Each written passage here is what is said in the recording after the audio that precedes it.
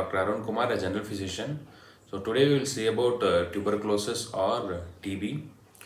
So India is one among the top 3 countries in the world which has the highest number of TB cases. So it is very essential for us to know about this disease. So tuberculosis or TB is caused by a bacteria called as Mycobacterium tuberculosis. It is a contagious disease. It spreads via droplet infection from a TB infected individual to others. So not all people who are exposed to the bacteria manifest a disease. In some of the patients, the bacteria is maintained in a latent phase in the body, which gets activated later when our immune system is weak. How to suspect if a patient is having TB or not? Before coming to symptoms, this whole manifestations can be divided into pulmonary and extrapulmonary TB. The TB that affects your lungs, we call it pulmonary, and other than lungs, it can manifest in any organ, let's say like spine, your bowel, central nervous system. All these come under extrapulmonary TB.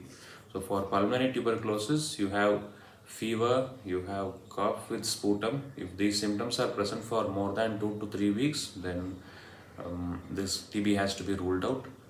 There is weight loss, night sweats, there is loss of appetite. Sometimes your sputum can be blood stained. In some patients there will be breathlessness. So these are all the common symptoms of pulmonary TB. In extrapulmonary TB, it depends on the local site. Lymph node swelling can be seen. If you have meningitis, there is headache and vomiting. How to diagnose TB? Microbiological diagnosis have to be made so that we will get to know if it is normal TB or multi-drug resistant TB. Sputum is the sample. We have gene expert, AFB stain, culture, all that for pulmonary TB. And for extrapulmonary TB, there are lymph node biopsies.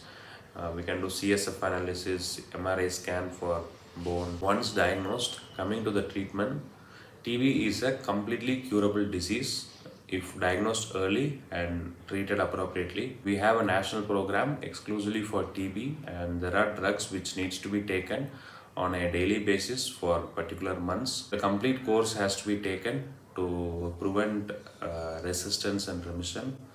So we can cure this completely. Thank you.